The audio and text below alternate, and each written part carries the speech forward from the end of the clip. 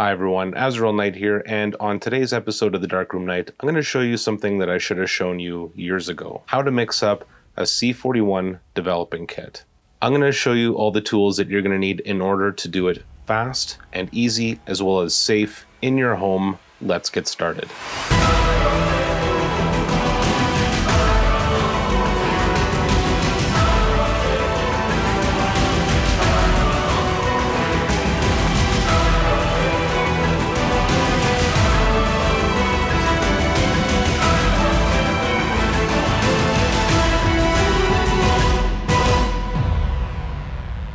First things first, let's talk about safety.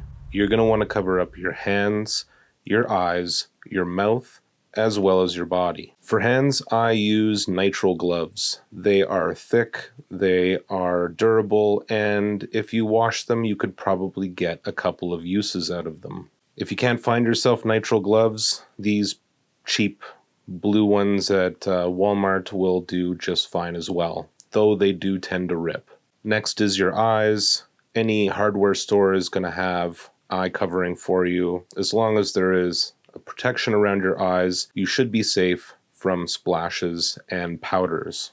Next is your mouth. Now, I have a beard, so I use a bandana, but any type of mask that you're using currently will probably be just fine for these purposes as well. And lastly, I have a lab coat. If you don't have a lab coat, no big deal, just use clothes that you're not going to wear anywhere else. You're going to be working with harsh chemicals, and this is a fine powder that, whether you see it or not, is going to be kicked up into the air. And if you want to be developing a lot of color, you want to protect yourself in every way that you can.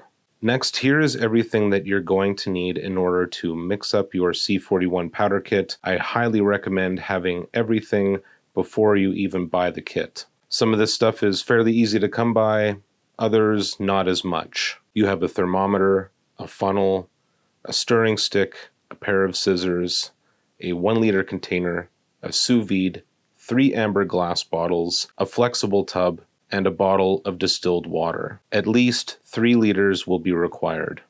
Let's go over each of these in detail and why you need it. First up is a thermometer. If you can't tell how warm your chemicals are, none of this is going to matter anyway. Luckily, I've used a lot of thermometers over the years, and I find that the best kind is just a plain old cooking thermometer from Walmart. Next, you have your 1-liter container and stirring rod, and this is what you're going to be mixing your chemicals in. You might want to have 3, but you really only need 1. If you're mixing them in order, you can easily mix one chemical, give it a quick rinse out, and move on to the next one. Now, while I have a proper darkroom stirring rod, any old baking spoon will do just fine. Just make sure that you don't use it for actual baking after. Same thing goes for this funnel. You can use one from Walmart. It doesn't matter as long as it's plastic. This one is for lab purposes, but there really is no difference. The only thing that I would say is try and get one with a fairly wide mouth at the bottom. Personally, I think this one is the most crucial, and that is 3 1-liter amber glass bottles. Now, the reason why you want them to be glass is that you're going to put these in your sous vide bath, and you want the bottles to sink and not float so the chemicals warm up evenly. Next up is a sous vide, as well as a flexible tub that is large enough and deep enough where you can submerge your glass bottles. If you can't completely submerge them, no big deal. As long as you can get 2 of them in the tub, you should be okay. Now, the reason why I say flexible is because you're going to be putting a lot of water in here, and I find that rigid plastic tends to break. The last thing you want is 7 liters of water spilling all over the place. This is going to be useful for you not just when you're mixing your chemicals, but when you're developing your film. You need to be able to get your distilled water up to a certain temperature without any fuss or hassle, and when you're developing, you need to be able to keep your chemicals at a consistent temperature throughout your developing process. This is why we use distilled water, because it's already in a container. All you got to do is fill up this tub, turn on the sous vide, set it to the temperature, and wait for everything to warm up. Now, while there are sous vides that you can get that are specifically meant for photography, This one I picked up from Walmart. I've used it over 100 times. I've never had an issue. Now, in order to figure out how hot we need this water, we're going to have to open up our C41 powder kit. This is a 3-step C41 powder kit by Unicolor. Now, any 3-step powder kit is probably going to be identical. You might even notice that the instructions are identical. I used to use a 3-step kit by another company, and the instructions were identical, photocopied even. So as long as you've got a 3-step kit, you are good to go for this tutorial. This is why you need the scissors, by the way, in order to open the package. Now, it used to come in a box, now it comes in a sealed bag. Personally, I think the bag is safer. Let's quickly go over what each of these are. Developer is pretty self-explanatory. That is going to develop the image. Blix A and Blix B get mixed together in your second bottle. That is your bleach fix, or your Blix. That is going to lighten the image as well as remove unused silver from your negatives. And your stabilizer is going to stabilize the image. You're also going to hear this referred to as stab. This is your long-term care for your negative. Here are the instructions for mixing together your chemicals, as well as how to develop your film. I'm going to go over the instructions with you just by reading it right out of this pamphlet, and then we're going to go ahead and get started. Here is the entire mixing process. Super simple. A lot of people are scared by C41, but it couldn't be more easy. So for the developer, you're going to place 800 milliliters of water at 110 Fahrenheit, or 43.5 Celsius, into a clean glass or plastic container, and while stirring, add the contents of the packet marked developer. Stir well and then add water to make 1,000 milliliters. Now, why wouldn't you just throw in 1,000 milliliters and then throw in the powder? Because depending on the chemical, the volume is going to be different. So Blix, place 800 milliliters of water at 110 Fahrenheit into a clean glass or plastic container. While stirring, add the contents of the packet marked Blix A, and then follow with Blix B. So you want to add Blix A, stir it up really good until everything's nice and mixed, and then add Blix B and stir well. Add water to make 1,000 milliliters. So adding Blix powder to water creates an endothermic reaction as it goes into solution. And it's basically going to bubble, for lack of a better term. I'm no scientist. I can't tell you exactly what's going on. All I know is that it can be messy.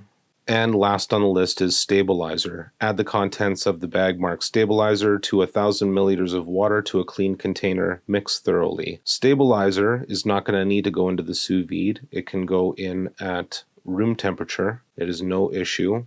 Now, the reason why I've got glass bottles anyway is just for consistency. The thing about sous vides is that you don't want to use them unless they are submerged in water. They have a special heating coil, and there'll be indicators on the side of it letting you know the minimum water needed. It will also sound an alarm if the water gets too low. So the best thing to do is to have the distilled jug in the tub and then add water until you get to a reasonable amount.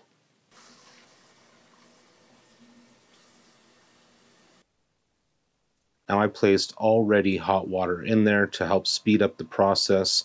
The sous vide will serve to keep it at the temperature. Now, even though the chemicals need to be mixed at 110, I am warming it up to 120. Now, the reason for that is to help warm up the water inside the distilled bottle quicker. You'll see here that the bottle is only partially submerged. That just means it's going to take a little longer for everything to warm up. At the bottom will be the temperature that it is supposed to be, and the top will be the temperature that it actually is. That beep that you just heard indicates that it has reached the temperature that you set it at. But just because this says 120 obviously doesn't mean that the distilled water is 120, which is why we need our thermometer. Now, this is one of the other advantages of having a cooking thermometer, is that you can just poke it right through the top. Now, this is likely to take a little while. If you want to be on the safe side, you probably want to leave this for about a half an hour, but the great thing is that you can just set it and walk away. Okay, it's been about, I'd say, 40 minutes, and the distilled water has reached an approximate temperature of 110 Fahrenheit. Now, it doesn't need to be exactly 110 Fahrenheit. It can be a few degrees over. In fact, if you're going to err err on the side of too hot rather than not hot enough. It shouldn't be like 130 or 140 Fahrenheit, but if you're up to 115 or something like that by accident, no big deal. You just want it hot enough so the chemicals dissolve in the water easily. As mentioned before, the first step is going to be filling this container to 800 milliliters. Then you're carefully going to cut open the container and pour the contents in while stirring. I'm going to now put on my mask.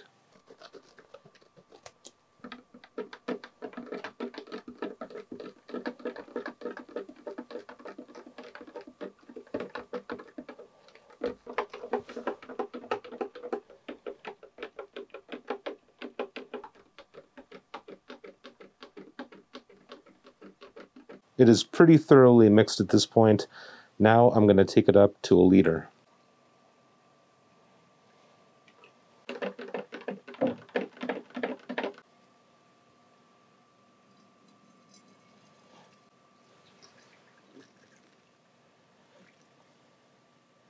A little spillage, but no big deal.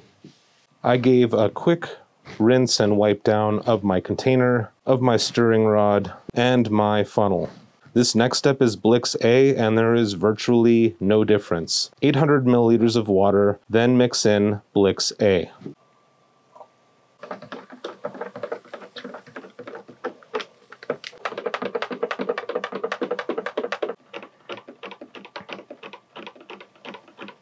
Now here's where things get a little bit weird. Once you mix in Blix B, there's going to be what's called an endothermic reaction, and it can get a little messy. So if you don't have a table like mine, you may want to consider putting a towel, or at least paper towel, underneath your container.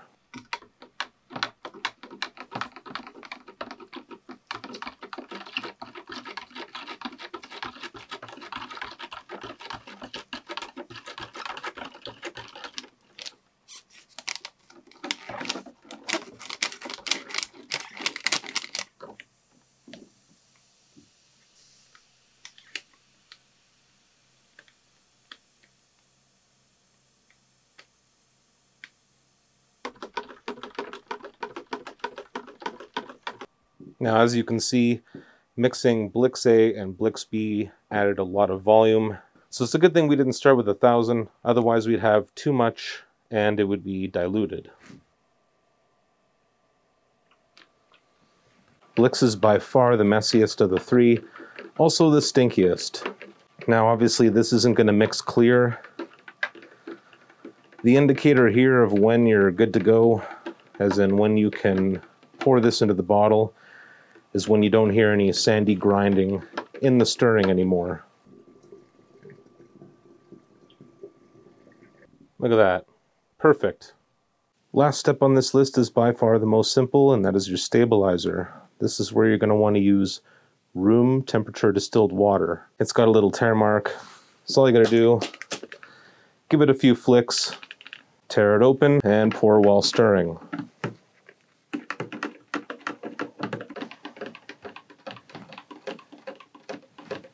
Stabilizer dissolves almost immediately.